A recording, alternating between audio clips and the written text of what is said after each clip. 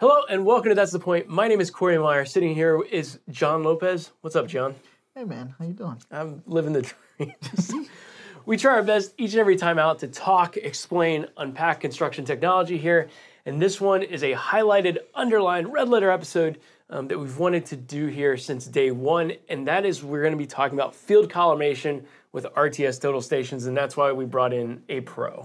I wouldn't say pro, I would say more experienced. Okay, well, we brought in an experienced hand to guide us through this process. Now, Gian, like HAVA collimation or field collimation can be an awesome capability to ensure that your total station is in good operating condition.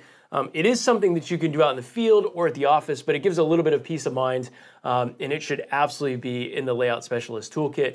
So jumping into it, let's first of all explain like what is field collimation, what is this HAVA collimation, and what does it mean for us with a total station? All right, so an HAVA collimation is you're essentially doing a collimation, so an adjustment in the field. So say that in a particular example that you drop your equipment. So hypothetically, we would never want that to happen. You set up the equipment and you start taking your shots when you're setting up to your control points, and you start noticing that there's like maybe an eighth to a quarter deviation from the days before. You were getting maybe a 16th. Now that increased. So what you want to do is you want to use this collimation to tighten up the air between the reticle, which is the crosshairs, and to your prism. So essentially another component that the equipment has is a tracker. That's right, because there's two parts to every shot, right? There's what you see through the reticle, and then there's the tracker that's actually doing the measurement. It's actually following the prism, and it's actually taking all the measurements for that. So what you're really doing is now you're going from taking all these collimation shots to finding out where your prism is, so your tracker, to your actual reticle, so your center of your scope. So what you're doing is you're finding the error or the value, depending if it's to the left or to the right, and the equipment is going to compensate, so it's going to take a note of what that error is and try to always line up that reticle towards the actual tracker, so the center of the glass on that prism. So field collimation isn't just a check, it's actually an adjustment. You're actually making a physical adjustment to the total station. You're making a physical adjustment. Okay, cool. So you can actually like alleviate some of your headaches in the field without having to send it in. You can. So you can really notice it anytime you're looking through the scope and you're looking onto your prism and say it's a little bit off from the prism, you're tightening up that error. Okay, so that's the what. So now let's talk about that. And before we get into the how, we need to talk about your setup and some things that you need, some simple things that you need to be able to do a field collimation, right? So yeah, you need to definitely have your stable base. You need to have 2 shots. That distance also needs to be about 100 meters, so roughly about 328 feet from your robotic total station to the object. It could be either the corner of a window, it could be the corner of a building. It's using the laser pointer and essentially the EDM, so it doesn't necessarily have to be a prism. It can be anything.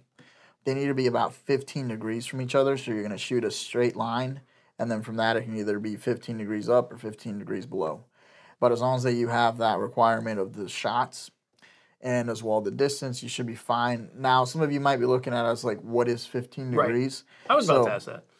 Well, essentially, if you can actually connect your FieldLink software to your robotic total station, and then you can go under your device and turn to menu, and what you're going to do is you can go ahead and find your spot that you're going to start off with, go ahead and set that to 0 HA, and then you can move the instrument up and down manually, and it'll automatically give you where 15 degrees should be. So give you a reference. A reference, so you know where you need to be looking at so that you can take your shot. Because 14.9 doesn't work.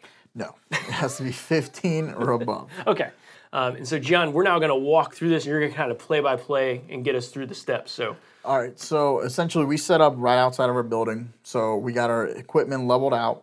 From there, we're just shooting the very bottom base of the actual building. We're shooting the very top of our building, so that's about 15 degrees away from each other.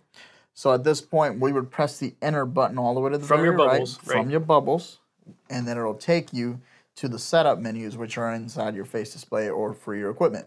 So you have the back and forth arrow and the down arrow buttons. The down arrow lets you go down onto the menu, and the back and forth lets you go up and down. So what we want to do right now is we want to press the down arrow all the way down until it goes to the adjustments. It'll be highlighted by a little arrow next to it, and then we'll press the enter button so that we can go inside the adjustment menu. From there, what we want to do is we would press the down arrow until we go all the way down, so it's going to be twice, to where it says HAVA collimation. What you'll do from there is press the enter button, and it's going to show you the current values, which are horizontal angle 0, vertical angle 0. That's always usually from spec every time either the equipment is brand new or it's been came back from the service center after it's been calibrated. Because you guys zero those out in the We service zero center. those out. And then what you want to do is you would press the enter button and press continue. So it's just going to tell you to aim at a target. We're going to go ahead and do that ourselves in the video. So we turn around, look through the scope, and aim it to the very base of our building. What you're going to do is you're going to essentially take 5 shots to that same spot and making sure that you're actually that you don't move the instrument while you're pressing the enter button. So to start it out, you're going to press the enter button to continue. Like as I said before, it'll say aim to target. We'll do a new observation with the enter button. You're going to press it a minimum of 5 times to get the 5 observations. The whole time we just try to get out of the way and double check as we're taking the observations that we were looking through the scope. Right, you want to make sure that you're still on that as you're hitting that button. If you have a fat finger or you put a little bit too much force, you can accidentally move the equipment, so then you're not really lined up to the same spot, so you could be creating an error. Once we get to 5, we'll press the down arrow and go to change face, and then we'll press the enter button and it'll automatically move the equipment. Now what you want to do at this point is make sure that you're still in the same spot as you were before. If it's slightly shifted, go ahead and make the manual adjustments using the knobs on the side of the instrument to line it back up where it should be. And then we'll go ahead and continue the process by pressing the enter button 5 times and doing all 5 making sure that you're locked observations on, though. while we're looking through the scope, making sure we're locked on.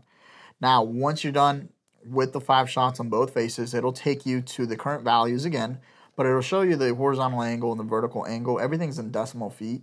So it's saying that there's a 0.001, so about a 16th of error in the horizontal angle between face 1 and face 2. At this point, if you wanted to just make the adjustments horizontally, because that's really what all you needed, you would press the down arrow and press store correction. If you need the adjustment on the vertical angle as well, you're going to go ahead and go to the selection where it says Trunnion Collimation, and you'll press the enter button. From there, it'll take you to the same process. Because now we're going to do the 15. So now we're just worried about the 15 vertical. degrees. We're only worried about the vertical. And it'll tell you to aim at a target. At this point, we would turn the equipment towards that location that we're trying to lock onto. So in our video, we shot the very top of the building. Then from there, we'll go ahead and make sure that we press the down arrow where it says new observation. Press the enter button. And then we're going to go ahead and press the new observation while we're looking through the scope to make sure that we're still on the same spot. From there, you'll press the down arrow, change the face again, and then make sure that we are still locked onto the same spot. If not, you're going to do some manual adjustments with the side of the knobs to make sure we're dead on to the same exact spot. And we will press the enter button one more time to start the observations, maintaining that we're looking through the scope, making sure we didn't move as we're pushing on the buttons. Once all 5 are done, it'll give you the current values for the trunnion, which is your vertical angle. And then all you have to do is press store correction with the enter button all the way to the right. And it should tell you stored successfully. When it says stored successfully, that means that your collimation has been completed. All right, so let's talk about the bad stuff. What if it can't store that? All right, so there's essentially 3 things that could have gone wrong. 1, you press the buttons and you accidentally move the equipment. So you took the shots and it just calculated incorrectly. So it just says there was too much of a value to calculate. The second one is you didn't have your 15 degrees exactly.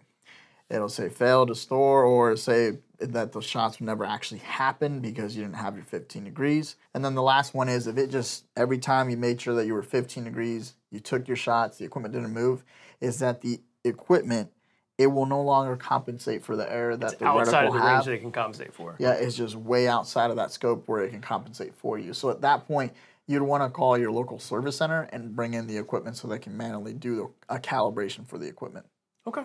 Well, I mean, there we have it. So you did it. So you need like a drink of water or something? That was a lot. Probably a little bit, yeah. I had a couple of minutes off there. So this is a topic we've wanted to cover from the very beginning. So field collimation can help provide you with some air cover and peace of mind to your layout workflow. So John, thanks so much for explaining this process. Yeah, no like a problem, pro. man. Forget the experience part. Like you're a pro on that. Oh, well, thank you. It means a lot. Maybe I can get a pay raise. Yeah, not going to happen. Of course, if you have any questions, reach out to your local Building Point representative, and don't forget to smash that subscribe button so you stay up to date with all the latest tips, tricks, and pointers. Thanks for watching, and we'll see you next time on That's the Point.